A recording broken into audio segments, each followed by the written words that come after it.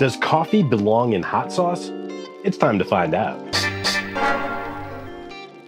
Hey, what's up? Today I'm looking at the Cherry Spoon hot sauce from Lost Capital Foods. This is a collaboration with the Get Down Coffee Co. So let's find out what happens when you combine great coffee with great hot sauce. Whoa. It smells incredible. Let's find out how it tastes. Woo! Caught me off guard at first because it has a really bold flavor. Really hits you fast. You can taste the little bit of vinegar, but the coffee comes through pretty strong. The Scotch bonnet peppers are delicious, as always, but they use coffee-infused vinegar, which adds a serious earthy bitter note that I really enjoy. Well balanced, it's not overly powerful. You're not going, hey, I'm eating coffee. It's probably about a 3 or a 4 on the heat scale for me. Not overpowering, but a kick.